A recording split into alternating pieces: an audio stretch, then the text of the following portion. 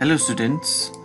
आजको यो म्याथमेटिक्सको अनलाइन क्लासमा हामीले अस्ति गर्दै गरेको chapter that is multiplication and division of decimal fraction by whole number and decimal fraction यसलाई नै कन्टिन्यू गर्छ। ओके, यसमा चाहिँ अस्ति हामीले यो जुन चाहिँ कसरी चाहिँ डेसिमल फ्र्याक्सन्सहरु मल्टिप्लाई गर्छ र कसरी तिनीहरुलाई डिसेन्डिङ अर एसेन्डिङ अर्डरमा हामी अरेन्ज गर्छ र कसरी डिभाइड गर्छ हामीले त्यो सिकेको थियौ। ओके, र त्यही कन्सेप्टलाई युज गरेर आज चाहिँ हामी यो वर्ड प्रब्लम्सलाई सल्भ गर्ने ट्राई गर्छ। ओके, वर्ड प्रब्लम्स फर्स्टमा बुझ्नु पर्यो र त्यसको बादमा यही जुन चाहिँ हामीले सिकेको कन्सेप्ट्सहरु छ त्यही युज गरेर चाहिँ हामी यो वर्ड प्रब्लम्सहरु सल्भ गर्छ। Okay, so first of all चाहिँ हामी यसमा यो 1 लाई स्किप गर्दिन्छ किनकि यो प्र्याक्टिकल टाइप हो, तिमीले ट्राई गर्न सक्छौ यो क्वेशन र एकैचोटी म तिमीलाई देखाउँछु क्वेशन नम्बर 2 बाट। Okay, so let us take this question number 2। Question number 2 मा क्वेशन चाहिँ छ मिथु wants to buy 4 exercise books। मिथु भन्ने एकजना मान्छेले चाहिँ स्टुडेन्टले 4टा एक्सरसाइज बुक किन्नु चाहदैछ अरे, उलाई चाहिएको छ। Okay, if exercise book cost rupees 12.75, एउटा खाता यानी कि एक्सरसाइज बुकको दाम चाहिँ 12.75 रुपीस छ भनेदेखि चाहिँ let's us calculate how much money Mithu will need. हामीलाई क्याल्कुलेट गर्नु भन्दैछ कि मिथुलाई चाहिँ कति पैसा चाहिन्छ भनेर। ओके, सो हामी क्वेशन क्लियर भयो। मिथुलाई 4टा एक्सरसाइज बुक चाहिएको छ र एउटा एक्सरसाइज बुकको दाम चाहिँ रहेछ 12.75 भनेदेखि चाहिँ उलाई कति पैसा टोटल चाहिन्छ भनेर हामीलाई सोध्दैछ। So let us try to solve this question. Okay, first of all cost of 1 exercise book, एउटा खाताको दाम कति रहेछ भन्दाखेरि हामीले अलरेडी दिएको छ दैट इज 12.75। त्यो हामी यहाँ लेख्छ cost of 1 exercise book equals to rupees 12.75। त्यसमा हामीलाई यहाँ मिथुले कतिवटा बुक किन्दैछ, मिथुले 4टा बुक किन्दैछ, दैट मीन्स उलाई 4टा बुकको प्राइस थाहा हुनु पर्यो। सो हामी यहाँ लेख्छ therefore the cost of 4 exercise books. त्यसो भएदेखि 4टा बुकको दाम कति हुन्छ, अफ कोर्स एउटाको 12.75 छ भने 4टाको निकाल्नुको लागि we have to multiply, that is rupees 4 multiplied by 12.75। यो मल्टिप्लाई गरेर जुन चाहिँ हाम्रो भ्यालु आउँछ त्यही भ्यालु चाहिँ आन्सर हुन्छ। अब यो मल्टिप्लाई कसरी गर्ने भन्दाखेरि चाहिँ अस्तिको लेसनमा प्रिभियस लेसन्सहरुमा हामीले सिकिसकेको छ। So let us try to do this. अब यसलाई हामीले पोइन्ट नलगाइकन लेख्छ यहाँ दैट इज 1275 र यो मल्टिप्लाई जसले हामी गर्दैछ त्यो तल्लोपट्टि लेख्छ that is multiplied by 4। So let us multiply this. 4 5s are 20, 20 बाट 0 आयो, क्यारी हुन्छ 2। 4 7s are 28, 28 plus 2 30, 30 को 0, क्यारी ओभर 3। 4 2s are 8, 8 plus 3 11, 11 को 1, क्यारी ओभर 1। 4 1 is 4, 4 plus 1 5। अब अस्ति हामीले सिकेको छ पोइन्टको पछाडी यहाँ त एउटा पनि नम्बर छैन र यहाँ पोइन्टको पछाडी दुईटा नम्बर्सहरु छ, दुईटा डिजिट्सहरु छ यहाँ, त्यसले गर्दाखेरि चाहिँ हामी ब्याकबाट 2 डिजिट्स अगाडि पोइन्ट दिन्छ, अस्ति जुन हामीले अलरेडी सिकिसकेको छ। ओके, सो 1 2 यहाँनेर हामी पोइन्ट दिन्छ। सो पोइन्ट दिँदाखेरि यो 51.00, 51.00 मतलब only 51। Okay, therefore that is 4 into 12.75 भनेको चाहिँ कति रहेछ rupees 51। This is the required answers. So उलाई चाहिँ टोटल 51 रुपीस चाहिँदो रहेछ 4टा एक्सरसाइज बुक किन्नुको लागि चाहिँ। Okay, so let us go to another question. We take question number 5। 5 मा छ today we shall travel a distance of 94.5 kilometre. आज चाहिँ हामी 94.5 किलोमिटर ट्राभल गर्ने रहेछ। Okay, if 0.078 liters of petrol is used per kilometer, 1 kilometre हिँड्नुको लागि चाहिँ गाडीले चाहिँ पेट्रोल चाहिँ 0.078 लिटर्स खाँदो रहेछ भनेदेखि चाहिँ let us calculate the total amount of petrol required. हामीलाई सोध्दैछ कि त्यो हामीले जुन चाहिँ ट्राभल गर्ने डिस्टेन्स छ त्यो टोटल डिस्टेन्स ट्राभल गर्नुको लागि चाहिँ कति लिटर पेट्रोल लाग्छ भन्ने हामीलाई सोध्दैछ। It is similar to the previous question. So हामी लिन्छ यहाँ petrol required for 1 kilometre 1 kilometre कुद्नुको लागि चाहिँ कति पेट्रोल लाग्दो रहेछ भन्दा 0.078 litre this is in litre okay now the total distance to be travelled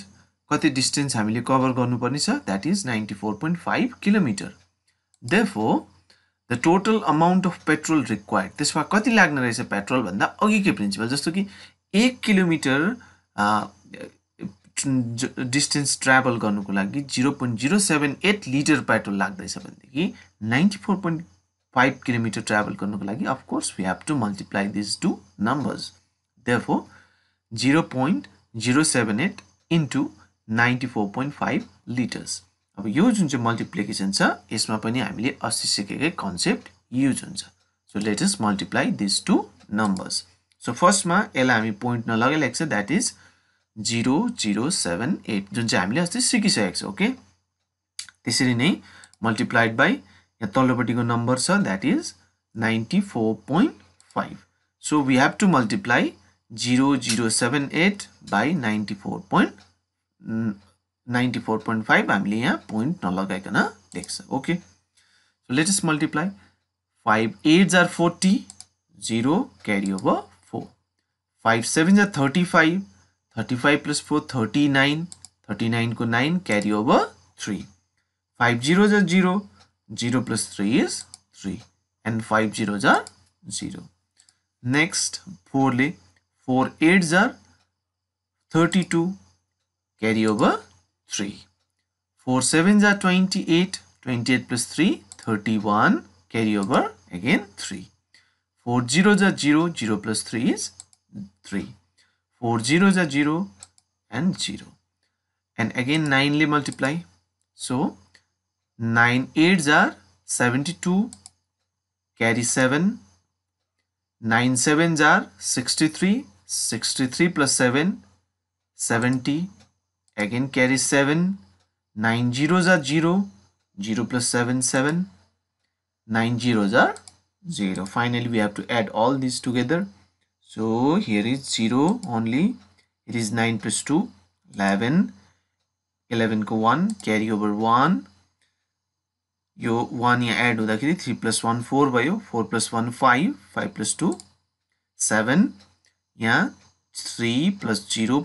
is 3 यहाँ 0 plus 7 is 7 यहाँ 0 सो फाइनली हामीले अब पोइन्ट दिँदा चाहिँ अस्ति हामीले अलरेडी सिकिसकेको छ त्यही हामी यहाँ एप्लाई गर्छौँ यहाँ हेर्दा पोइन्टको पछाडि कतिवटा नम्बर छ 1 2 3 यहाँ कतिवटा छ 1 सो यहाँको 3 र यहाँको 1 एड गर्दा कति भयो 4 सो ब्याकबाट लिन्छ 1 2 3 4 यहाँ लाग्छ पोइन्ट सो एक्ज्याक्टली यो चाहिँ हुन्छ 07 भनेको त ओन्ली 7 7.371 किनकि पोइन्टको पछाडि नम्बर त्यसको पछाडि 0 र त्यसको पछाडि केही पनि छैन भने चाहिँ त्यो 0 नलेख्दा पनि हुन्छ so our answer is 7.371 liters this is the required answers okay so let us go to another question number 8 the perimeter of an equilateral triangle is 14.4 centimeter एउटा ट्रायंगल रहेछ इक्विलेटरल ट्रायंगल भनेको जसको तीनटै साइड के हुन्छ equal हुन्छ त्यसको perimeter भनेको चाहिँ त्यसको तीनटै साइड जोड्दाखेरि जुन चाहिँ डिस्टेन्स आउँछ जुन चाहिँ लेन्थ आउँछ त्यसलाई चाहिँ पेरिमिटर भन्छ सो त्यसको पेरिमिटर चाहिँ दिएको रहेछ 14.4 centimetre let's us find the length of the sides of the equilateral triangle in decimal fraction त्यसो भएदेखि त्यो एउटा साइडको लेन्थ कति हुन्छ भन्ने हामीलाई सोधेको छ ओके पहिला चाहिँ हामी यहाँ लेख्छ perimeter of the equilateral triangle so हामीले जुन चाहिँ दिएको छ पेरिमिटर भनेर त्यो हामी लेख्छ that is 14.4 सेन्टिमिटर अब हामीले पेरिमिटर भनेको चाहिँ बुझ्यो तीनटा साइडलाई जोड्दाखेरि जुन चाहिँ भ्यालु आउँछ त्यसलाई नै भन्छ हामी perimeter since the triangle is equilateral means तीनटै side equal हुन्छ सो तीनटा साइड इक्वली तीनटा साइडमा बाँड्दिनु भनेको चाहिँ एउटा साइड पाउनु हो that means यो 14.4 सेन्टिमिटरलाई यदि हामी 3 ले डिवाइड गर्दियो भनेदेखि will exactly get the length of the side of the equilateral triangle so त्यही हामी यहाँ गर्छ therefore the length of sides of the equilateral triangle equals to यो पेरिमिटर जुन चाहिँ छ 14.4 it should be divided by 3 this is also in centimeter metre यो पनि केमा हुन्छ सेन्टिमिटर अब अघिसम्म चाहिँ मल्टिप्लिकेसनको कन्सेप्ट युज भयो अब चाहिँ हामी के को कन्सेप्ट युज गर्छ डिभिजनको जुन चाहिँ हामीले प्रिभियस लेसन्समा अलरेडी सिकिसकेको छ so what we have to divide 14.4 by 3 so 14.4 लाई हामी डिवाइड गर्छ 3 ले सो फर्स्टमा यहाँ 14 छ सो 3 4 जा 12 12 14 minus 12 हुन्छ 2 अब यहाँ यो 2 लाई चाहिँ 3 ले डिवाइड हुँदैन सो हामीले माथिको नम्बर तल डाउन ल्याउँछ यो डाउन ल्याउनु भन्दा पहिला चाहिँ यहाँ पोइन्ट भएको कारणले गर्दा अस्ति सिकिसकेको छ don't forget this okay point पहिला यहाँ दिनुपर्छ दैट इज यहाँ हामीले पोइन्ट दिएपछि मात्र अब यो नम्बरलाई हामी डाउन ल्याउनु पाउँछ दैट इज यो 4 यहाँ आयो okay that is it becomes 24 अब 24 लाई 3 8 जा 24 and the remainder is 0 so our quotient or the required number is 4.8 that is when we divide 14.4 by 3 we get 4.8 this is also in centimeter so two equilateral triangle ko length of side चाहिँ कति रहेछ 4.8 centimeter this is how we solve this kind of problems तिमीले मैले यहाँ homework दिएको छु त्यो गर्ने ट्राई गर्छ